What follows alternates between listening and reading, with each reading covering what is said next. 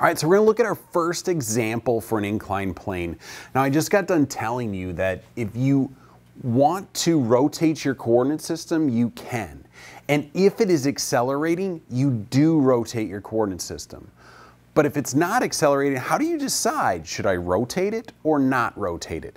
And so this problem is gonna let us kind of figure out when should I be rotating my coordinate system and when shouldn't I be rotating my coordinate system.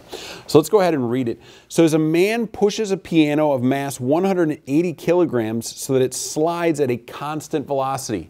Constant velocity, that's our clue that the acceleration is 0. Constant velocity of 12 centimeters per second down the ramp that is inclined at 11 degrees above the horizontal. No appreciable friction is acting on the piano.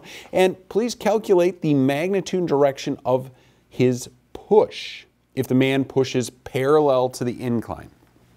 All right, so if I want this to move down at a constant velocity, that means I need balanced forces, because right now, if all I look at on here, there is gravity, mg, and there is a normal force, n.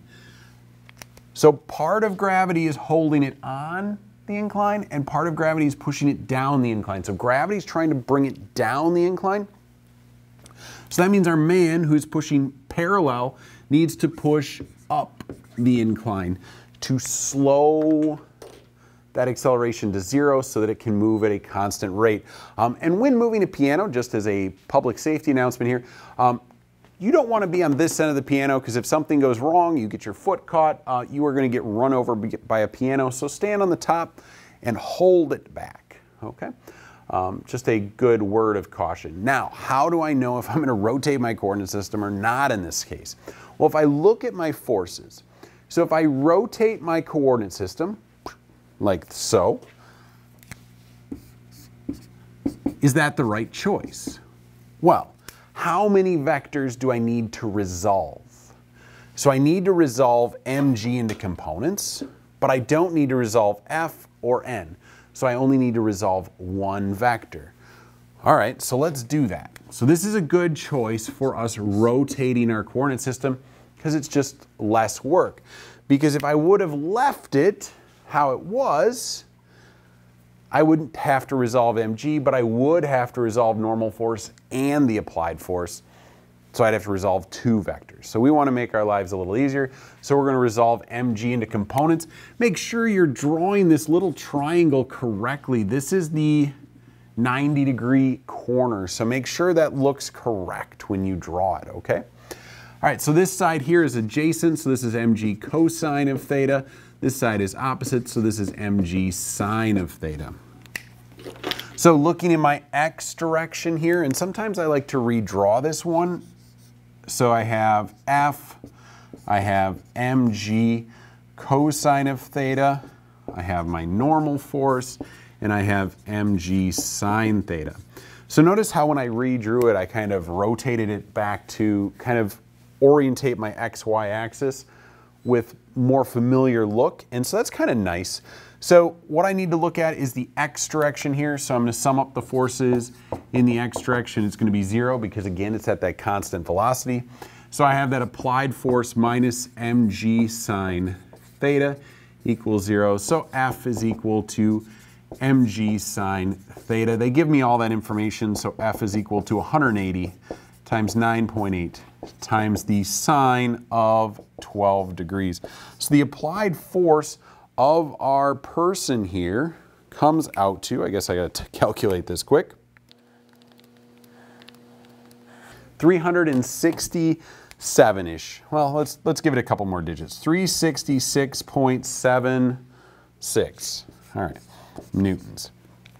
So what do I do in the situation where they ask, well, what if the man pushes horizontally but still at that constant rate? Okay, so now instead, I have gravity acting down, mg.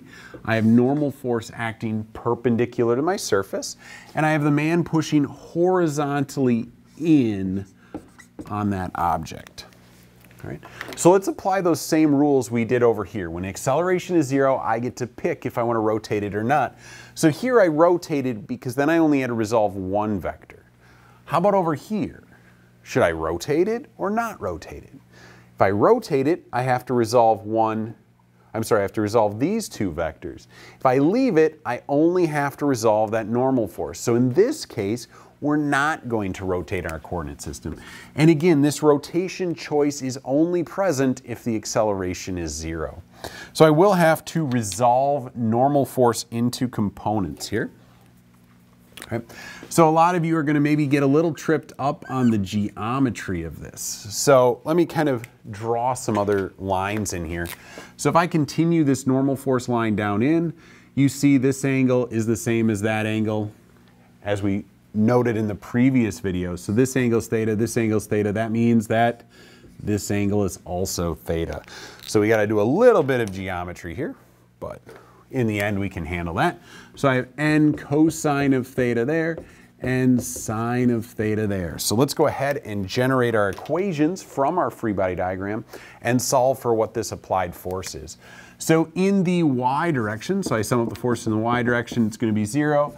And I sum up the force in the x direction, I'm also going to get 0. In the y direction, it looks like I have n cosine of theta minus mg equals 0.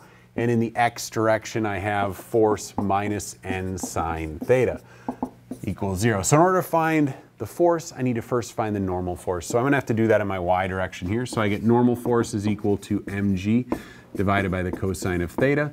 Go ahead, substitute that in, and so I get F is equal to mg times the sine of theta divided by the cosine of theta. And some of you might be thinking, sine over cosine, tangent, you got it right.